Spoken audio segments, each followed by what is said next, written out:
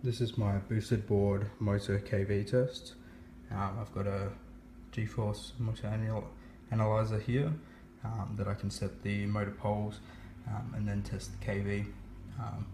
I've connected the wires to the 3-phase terminals on the boosted board speed controller that is then connected to this motor. Hopefully this works and I don't blow up my boosted board. First I'm going to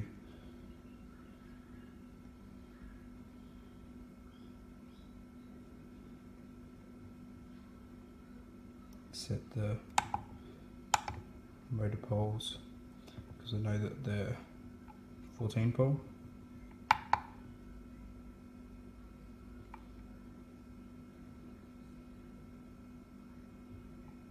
And then I'm going to test the KV. Now I increase this to have the motor spin.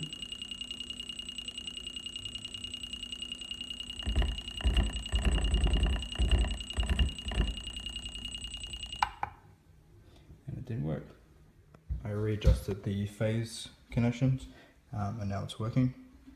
So if I click the KV, press start, now increase the servo tester, and I keep spinning it,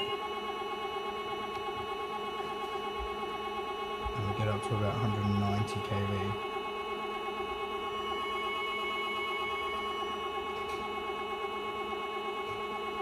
Which is a pretty good KV rating for such a small motor. The motors are a 50, 55 outrunner with a 25 by 41 stator inside of it, to fit that much copper in there. They've actually put a lot of engineering into the motors. This is drawing 0.8 amps at no load. That would reduce if it wasn't connected to the belt. The boosted motor pulley is 14 tooth, the hub is 50, which makes 19 miles per hour. If we increase the motor KV to 215, we get 22 miles per hour, which is the speed of the Dual Plus. The boosted board has a 3.5 gear ratio. In comparison, the inertian setup would have a 2.5, but with a 63mm motor, the boosted has a 50, so they're compensating the amount of torque that they can produce with these motors with the higher gear ratio. And also these motor KVs are a lower KV, so at 190 kV that would be the same as the R-Spec motor from inertian, but the 60mm motor will have a natural lower KV because of the larger stator and the larger motor can. These ones will have usually come at a 50mm motor would be between 270 to maybe 330 kV, which means that they've had to put more turns into the motor. More turns means more torque, but also increases resistance because they have able to fit less copper strands. If I zoom in to the motor, you can see that they have put quite a lot of copper inside of these motors, and it's really hard to focus in there, but yeah, they've really fitted in, which I think that they've spent a lot of their development money doing. Usually using a machine, they probably go through Scorpion or some high quality motor manufacturer like that to be able to do this, and by doing that it means that the resistance is lower, the motors heat up less, but they're not actually putting many amps through. If we look here, they've said it's 45 volt by 30 amps per channel. So channel 1, channel 2, that means that each motor will be doing 30 amps. Now whether that's a peak or maybe 10 seconds or 30 seconds or a constant, I'm not sure.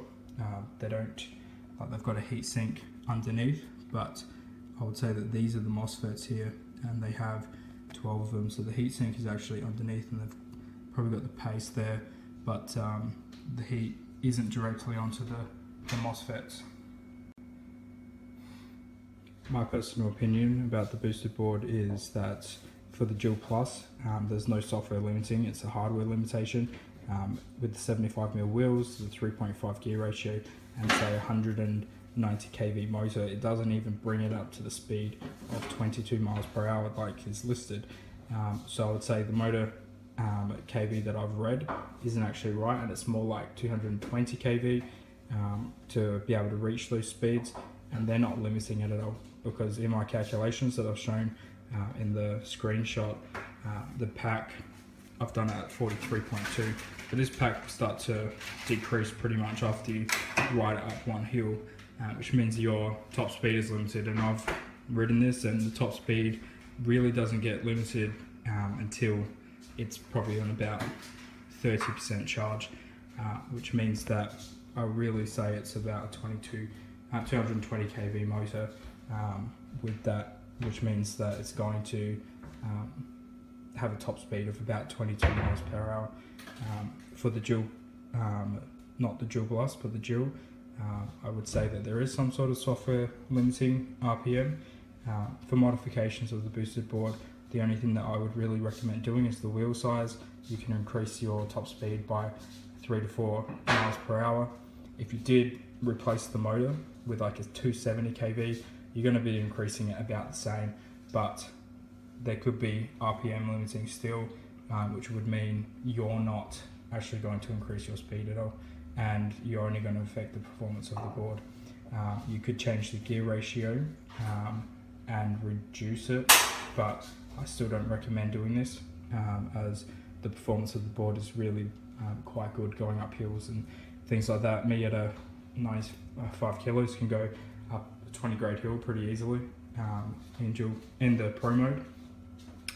So I really do enjoy the boosted board without having these huge motors on it and things like that, which I think can be overkill a little bit on setups like the DIY ones that people are doing from DIY electric skateboards or inertial boards. Those big motors really aren't at their peak, and they're just running really cool, but my motors don't heat up on my boosted board anyway, so I really don't think there's any point having anything bigger. The one thing that I would like to do at some point is put my hub motors onto this, connect to the speed controller that they've got here, and see how it goes, whether the speed will be increased, whether it won't. I've got sensors in my hub motors, so I can connect them. It might be completely flop and won't even work, but I'd love to give it a go. One last theory that I do have is if the motors actually are 190 kV like I've tested, the battery pack here, which is 43.2 volts, is actually getting regulated at some point, I would say through the speed controller, to around 45 volts, which then would allow the boosted board to go a little bit faster. Obviously, basically power's done through watts, so if they increase the amperages, they could actually regulate the voltage up. It would only be between 5 to 10 volts that they would be regulating, but it would mean that they could have a constant speed through the boosted board without worrying about voltage sagging and things like that. It would always be at the voltage that they wanted, as well as the fact as they could actually push the limits of the boosted board, the speed a little bit, while still having a lower kV, which produces more torque, and a higher gear ratio, which then again produces more torque.